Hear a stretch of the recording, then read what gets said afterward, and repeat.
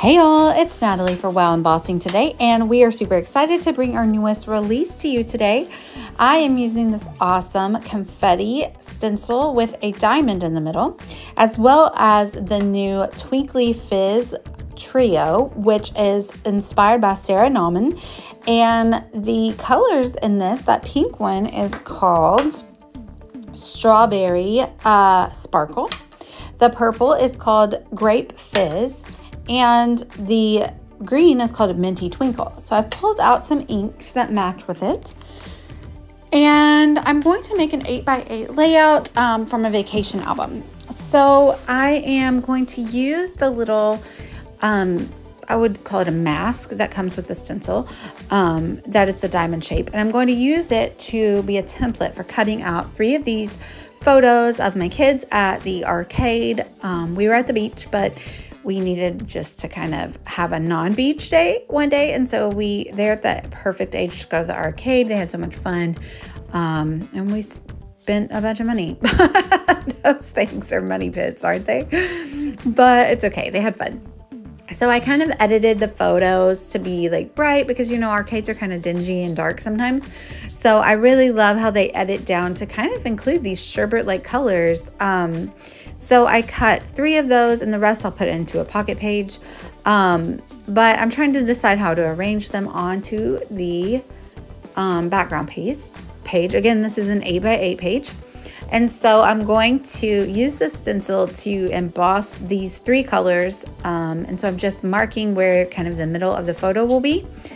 And I'm going to use my waffle flower ink blending brush. Oh, nope, sorry. I'm getting ahead of myself. First, I'm going to do a little bit of stamping before I do some embossing. So I pulled out a few like pattern stamps. One of them is this little grid stamp here. And I'm going to I'm going to use all 3 colors in 3 different diamonds. So I'm going to use the corresponding inks to go around the diamond as well and just kind of give a little bit of extra background and pattern and make this like kind of a little bit of a grungy, but also pastel. These colors are so great. Like they're going to be really super fabulous for spring and for Easter. You'll definitely see me using this again. And of course they have glitter in them, which I love. So I'm just using the stamp again around the mask, and most of the stamping will be kind of hidden by the heat embossing. But again, it just gives this little grungy feel for the bits that peek out. I'll also link down below to my Instagram account because today there is a hop on Instagram by all of the design team for this new release. And if you hop through and leave comments and follow the directions, then you can be entered for a chance to win a $25 gift card to the Wow store. So that's exciting. And you can pick up some of your own new release bits. There are 2 other trios as well as a plethora of other fab foilers and stencils, and I think maybe a new stamp as well. So lots of goodies today. Go check it out for sure. So now I'm going to go in with the heat embossing powder and ink. So I'm going to use my waffle flower blending brush. I use the white one for my clear ink. And I'm just going to press that ink through the stencil around the diamond shape, and it will give this lovely little confetti spray of inked area. And then I will just put the different powders on it and set it. So I'm going to use the Strawberry Fizz first, and it's so cute. I love it. And glittery and sparkly and pretty. And I use my dry paintbrush to knock off any bits of the embossing that kind of stuck to the page that was not in a heat or in an inked area. And now I'm just setting it, and it sets fairly close to what it looks like. It doesn't change too much. It just gets the glitter nice and shiny and not movable, which is always lovely. Especially in a scrapbook page, you don't really want glitter falling down in your page protector, right? So I love the way that looks. I'm going to do the same for the other 2 colors. So I'm going in with the Grape Fizz. Sorry, it's the other one was called Strawberry Sparkle. This is Grape Fizz, and the green one is called Minty Twinkle. So that's the Great Fizz, and it's super fabulous. I love purple, and you don't see a ton of purple all the time in paper crafting collections. So anytime I can add it, well, you'll see that problem come up here in a little bit. Actually, you'll see in a few minutes what I mean about no purple. But now I'm going in with the minty color and adding that. So in my album for this trip, I have already used quite a bit of the Spectrum Sherbet collection by 49th and Market that came out last year in 2020. And I pulled that out again to use with these colors. It matches so great with the green and the pink. And then I realized there's no purple in that collection. It's a rainbow collection and there's zero purple.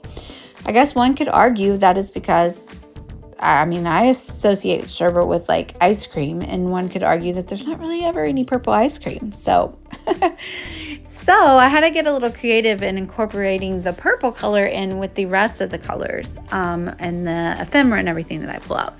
I mostly just use the purple ink to ink up the edges and the distressing, and that's how I incorporated purple onto the rest of the page. But first, I'm going to stick all of my photos down into the diamonds, and look how the heat embossing just surrounds all the photos. So lovely. I'm really happy with how this looks. And it really complements the colors that the photos were edited with and everything. So there are ephemerids that I pulled out of the Spectrum Sherbet collection by 49th and Market.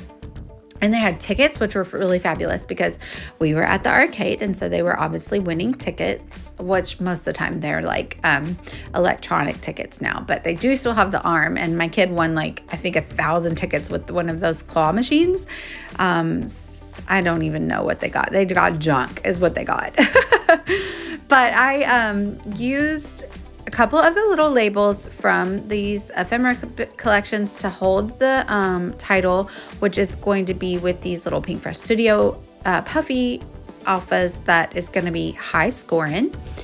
I'm just trimming off a little bit of the white cardstock because I did make it 8x8, and then I decided that I would like to have it framed a little bit by a little bit of the pattern paper from the Spectrum Sherbet collection. So that is what I'm doing here. I'm just making little strips of this paper, and I'm going to stick them around the edges and just a very small amount peek out. But like I said, there's no purple in this collection. So I did ink up the edges of my white cardstock with that wilted violet Distress Oxide first, and that helped you know, mitigate the problem of not having purple on the papers.